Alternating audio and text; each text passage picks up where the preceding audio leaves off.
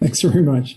I appreciate you also weaving our panelists together and pointing out all the many ways that we stand on each other's shoulders. We have a lot to thank Roger, Mark, and Eric Goldberger for initiating Mimic, amongst others. And thanks for pointing out that we need to rethink the way we assess machine learning models. That's really, really important. Over the years, we've had many conversations about the importance of including the reaction of the patient and the treatment to treatment and the clinical decision support messages from the clinicians. And this goes back to your roots in control theory, I know, and now the more fashionable domain of reinforcement learning. So this leads, that with your comments about EPIC and the drop-down menus leads us on to our next speaker, who will be discussing some of these issues. I'm delighted that Dr. Raj Ratwani can join us today. He's the Associate Professor at Georgetown University School of Medicine and the Vice President of Scientific Affairs for the Medstar Health Research Institute, as well as the Director of the Medstar Health National Center for Human Factors in Healthcare. As a director, he oversees the center's vision and strategy and has overall responsibility for the center's activities. He's also an active researcher serving as a principal investigator on numerous grants and contracts from the NIH and the US Department of Health and Human Services. Dr. Ratwani is going to address these key issues on human factors in the context of the use of machine learning algorithms in healthcare. Raj, thanks very much and welcome, and over to you. Thank you, Gary. Appreciate it. So good afternoon to everybody. And I'm going to jump in by first just talking a little bit about what human factors is, since it may be unfamiliar to some folks. So if you're not familiar with human factors, it's pretty straightforward and I think very intuitive. It's a multidisciplinary science that really focuses on understanding human capabilities and designing technology, systems, processes to meet these capabilities. And applied to healthcare, we really focus on efficiency, quality, and safety. Human factors has been applied in several different domains that each of you listening has probably been exposed to, everything from consumer electronics, ground transportation, aviation, nuclear energy, you name it. There's tremendous application of human factors. In healthcare, it's actually relatively new, and there has not been as much application.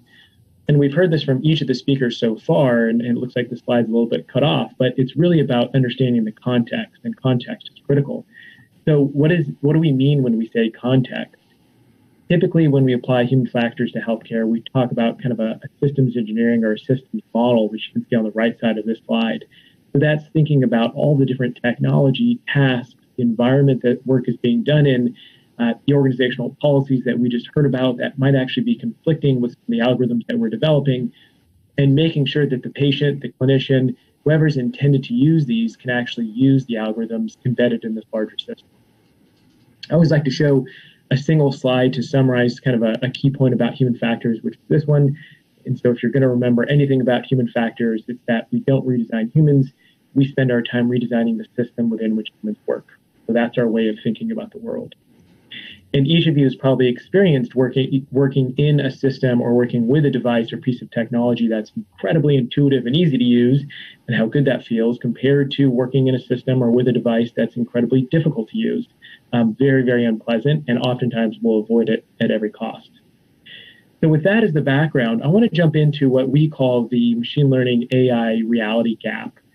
So if we think about how most machine learning and AI development happen, typically it's a core team focused on accessing several different rich data sets, developing out some algorithms. They'll reach out to a handful of users typically to get some insight about how that algorithm might be applied and who might actually use it. But if we look then at how it's actually used, so let's take a sepsis algorithm used in the emergency department, you can see this really, really complex environment in here. And that algorithm that may have cost hundreds of thousands of dollars or millions of dollars to develop and probably had an unbelievably bright team developing that algorithm is now living in this very, very, very complex environment and may be given just seconds of somebody's attention to shape their decision-making and reasoning. So if you think about this user here, this user might be exposed to one of these algorithms that we've been talking about embedded in the electronic health record.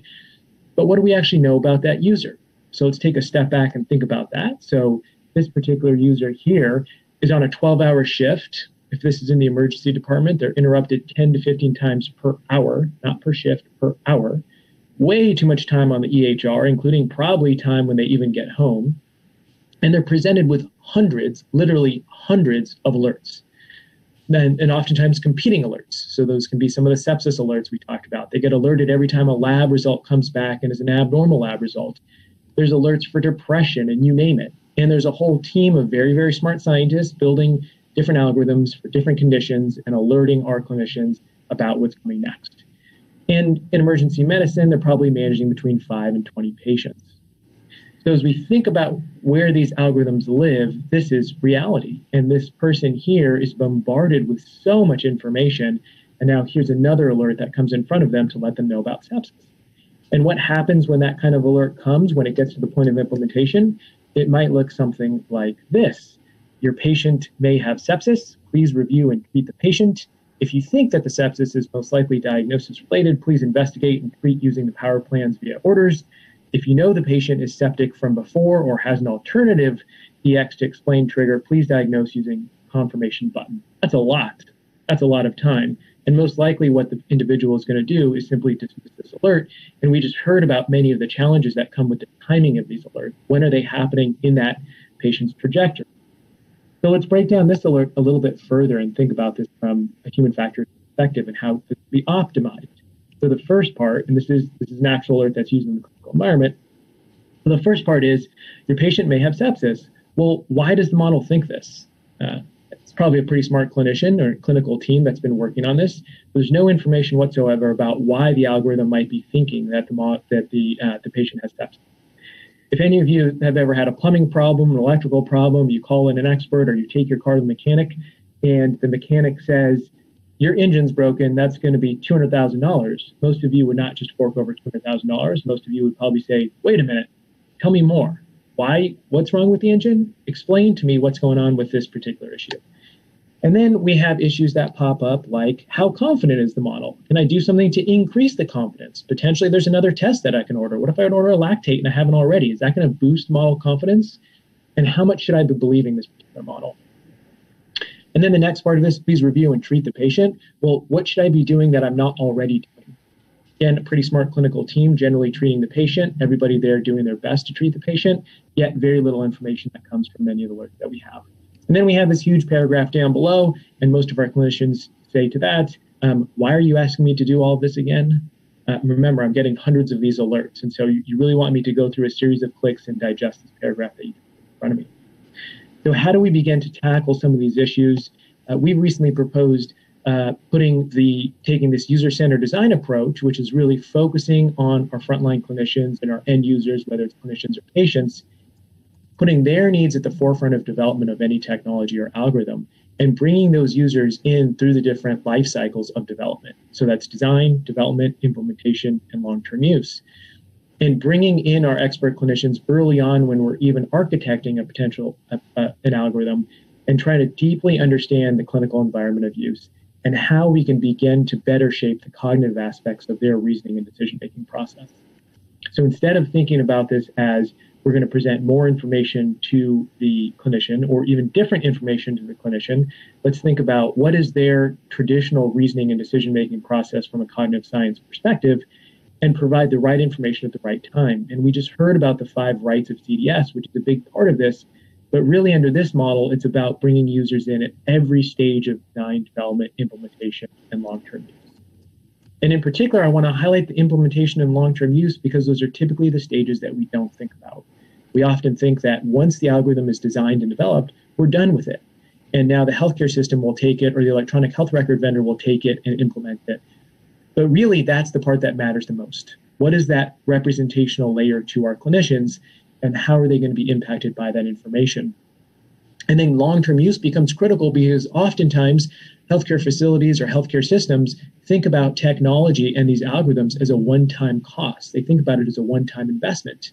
And they don't think about how, once the EHR is upgraded, those changes with the software, this is living, breathing software, might propagate to their algorithms, and what new evidence is arising that might actually shape use of the algorithm. So it's important that we consider the user at every one of these stages.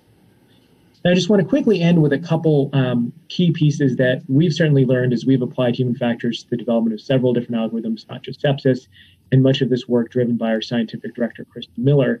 So we've heard this workflow matters, really providing assistance at the right time, but importantly to the right people. And that's not always the physician. It might be the nurse. It might be somebody else on the care team, and making it really easy for that information to be bombarded. Again, thinking about how many other alerts is this clinician being exposed to and what are they expected to do. Always trying to focus on answering the why. So anytime we give a clinician a piece of information or a new prediction, whether it's readmissions, sepsis, C. diff, there's always the question of how did this come to be? How did the model derive this information? And how should it be changing my thinking? How should it be changing my reasoning and decision making? And as an example of that, PIRO is one of the predictive scores that's used for sepsis. And here's a visualization prototype that's been developed by Dr. Miller. And you could see the way the information here is represented makes it much easier to understand what information is in the critical area, what information may not be relevant here, and what's potentially missing and could be optimized. So really focusing on that layer of presentation to our clinicians. And then finally, ending by saying confidence is key. We want to be able to say what the confidence level of that algorithm is if we know it, potentially how often it's been right in the past, and potentially how many other colleagues are using or leveraging this particular information, and then optimize based off of the feedback from our clinicians. So that's only scratching the surface of how we can apply human factors, but I hope everybody recognizes the importance of it, and it's not just about the pure development and accuracy of the algorithms, but it's very much about the implementation and sustained use of those algorithms. Thank you.